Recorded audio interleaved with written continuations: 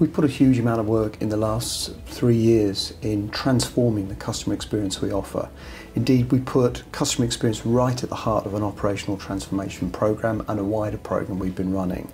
So we've invested in insight, we've invested in literally reviewing everything we do and putting customer at the heart of it, and then training that out and improving it.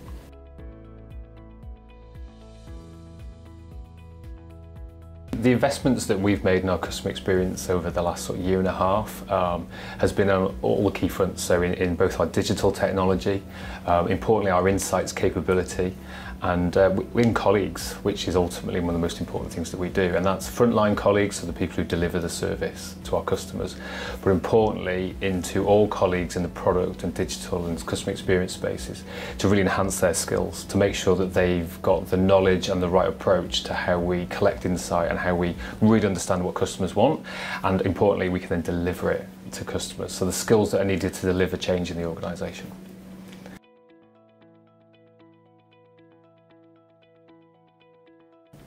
Unfortunately, like all organisations, from time to time we get things wrong. But the really important thing to do is to listen when you get it wrong and then act on it. So we've done a lot of training across all aspects of our operations to make sure that when a customer's not happy, that we record and capture it. We then put in place a whole system of looking at the root causes behind those complaints and then dealing with each of those and putting in improvements. So for example, we now have a continuous improvement team. We systemically look at the key reasons for either emotional complaints or just volumes of complaints, and then tackling what they are, and then improving what we're doing for the customers.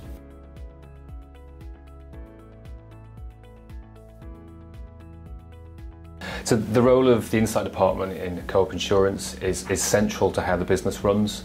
I think a couple of years ago it was probably an undernourished and underappreciated unit within the team, but what we do now is we've got a new customer service survey system. It gives us great insight all along the touch points in the journey, but it's not just about the touch points. We also make sure we do journey surveys and do larger brand surveys to understand how do people feel about the brand, and importantly what are the drivers of that experience and emotion, what's really important, because everything's not important. It's usually 2 or 3 things that make a real difference for customers.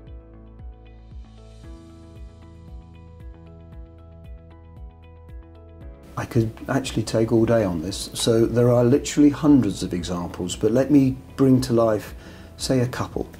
So one example is bereavement process. So we found that our customers were feeling that we weren't listening and we were clunky in the way that we would deal with what is a time of great difficulty for our customers when they're reporting the loss of a loved one.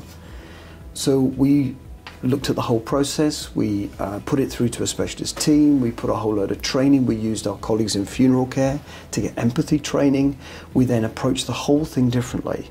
We reduced the time to deal with these types of queries and questions literally by 70% and reduced complaints by 80%. If I take another example, a more sort of a wider one, we found that the home claims process was proving to be quite clunky and quite painful. Frankly, we redesigned the whole thing. We went back to the supply chain, we went back to the whole design, we did a complete end-to-end review, changed it, we halved the lead time on the claims process, and we reduced complaints by 60%. So it can be the big things, but it can equally be the small things.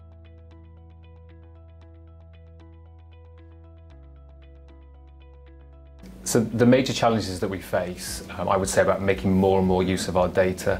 I mean, that's the revolution that's happened over the last 5-8 years in data is incredible. So while I think we do some solid things and some good things, we can do a lot more with our data. As an insurer, we're blessed with huge amounts of data about customers, not just in terms of their behaviour, in terms of websites and how they interact with us, but we're also from wider sources about some of their risk factors, etc. And I think we have an opportunity to really, from that, craft some really brilliant personalised experiences.